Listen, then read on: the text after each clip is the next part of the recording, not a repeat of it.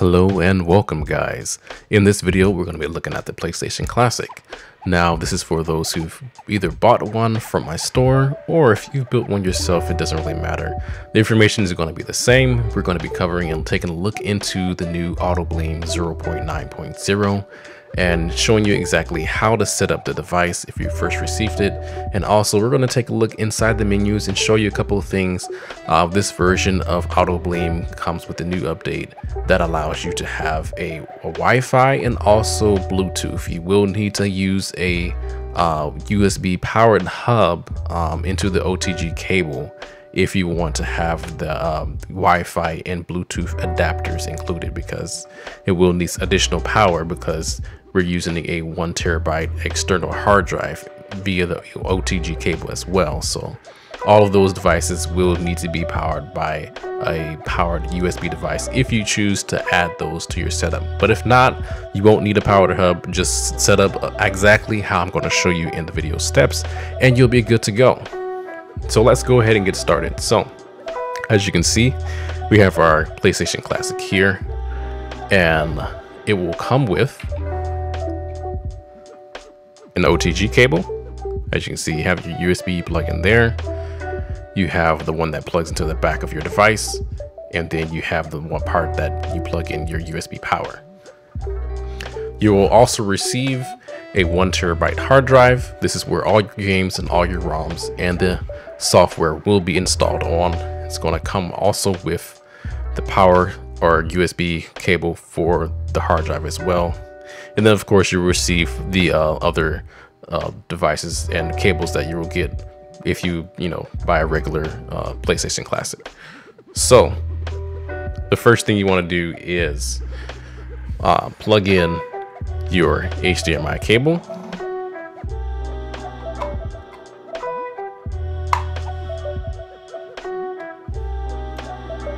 And then you want to connect your hard drive to the OTG cable. So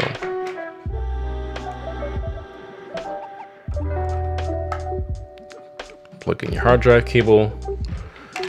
We'll plug up your hard drive into the OTG cable here. And then you want to connect this to the PlayStation Classic first before you plug in the power. So plug in. So hard drive connects to the OTG cable plugs into the PlayStation Classic prior to putting in the power supply. So now we're going to get our power supply. And it's just a regular mini USB. Plug that into the cable here. All right, as you can see, we have power now, and we're going to turn on our device. So now we've turned on our console, and the first thing you'll see the boot menu for the Sony, but then you'll get this black screen. That's totally fine. That's normal. It may take a few minutes or a few seconds for this to boot up, and that's only because there's a hell of a lot of games on this hard drive. Guys, this is 1 terabyte of files and data and images and graphics and things like that. So it may take a few seconds to boot up into the menu, but I promise you guys it's going to boot up. Just give it a second. All right, as you can see, we are booted into the AutoBleem menu. So you can see you can start AutoBleem by hitting start. You can rescan your games if you need to. So if for some reason you open up AutoBleem, let's go inside of that, and for some reason it's not saying 1426 games, just go ahead, hit back and hit rescan, and that should bring those games back up. You may boot it and it says go ahead and rescan when you first boot into this menu, so go ahead and do so. That will rescan the games. It'll take a few seconds, and then it'll show all those games inside of AutoBleem. So with the next option you have EmulationStation. That will bring up all the other emulated games. You have N64, you have Nintendo Classic, PSP, a few others on there that you can, and we'll take a look at that later. You have the options. So let's go ahead and hit the select button. And with the select button, this is where you go in and you change your theme. So if you can see, Right here, it's on the anniversary dark theme. You can go in and change that. There's like about 50 or 60 other themes on here. You can add your background music, and you can change whether this window is widescreen or not, and some other things you can do there. So that's where you go in and change the theme for AutoBleem itself. And also, if we hold down L1 and select square, you can see that we have our Wi-Fi and Bluetooth information. So this is the new update in 0.9.0. You have the option to have Wi-Fi and Bluetooth devices connected to this PlayStation Clash. As you can see, that nothing is found because I do not have anything connected at this time. And if I mentioned, I don't know if I mentioned, you have to have a powered USB hub to plug those dongles into in order for them to work. So we're going to go back. So let's just jump into AutoBleem real quick. As you can see, it has all these different games that were added. You can play as much as you want. This is the full PlayStation 1 USA bundle. Every PlayStation USA game is on this hard drive.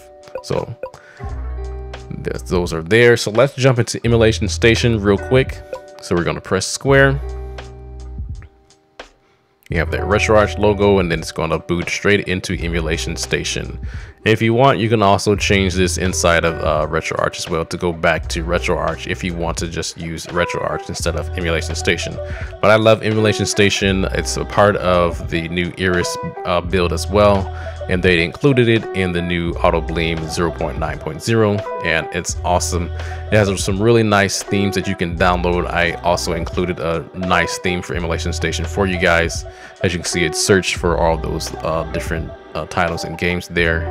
And EmulationStation also has the game art as well, so that's new with this new build that I did. You have all the artwork. So if you go in here to CV, you can see you have your artwork and your games there. So every game should have artwork.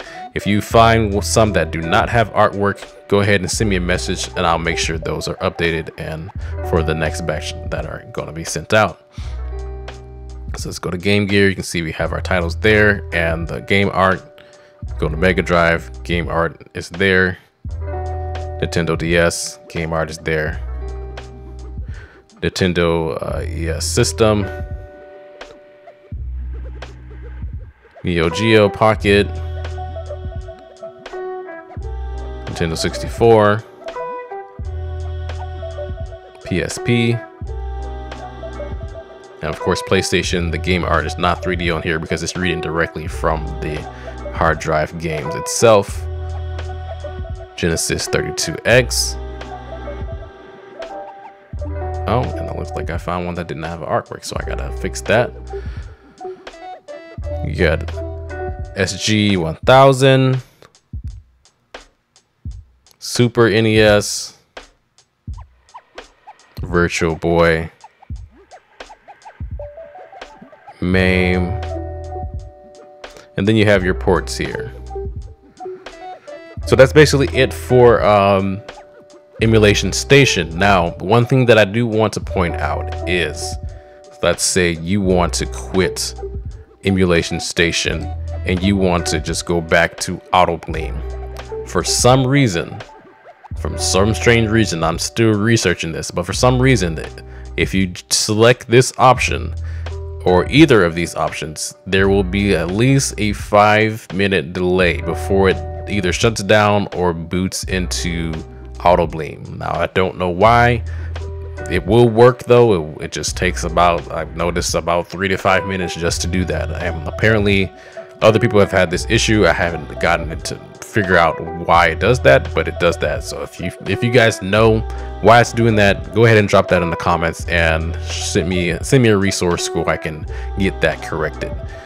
But for now, there's a 3 to 5 minute delay, and it will boot directly into back to AutoBleem, and it will also shut down the system after that delay as well. But other than that, that is how you navigate AutoBleem, the new update. Those are the new additions. And if you have any more questions, feel free to reach out to me, support@infinitygamemods.com. You can also reach me here if you have any questions or comments or any concerns. And thanks again, guys, for watching. If you bought from my store, thanks for purchasing. And if you haven't bought from our store, check it out, infinitygamemods.com. We sell modded gear, we sell game systems, game consoles, everything that you can think of that's retro is coming. We have some other things down the pipeline that are coming as well. So stay tuned, and thanks again for watching, guys. See you later.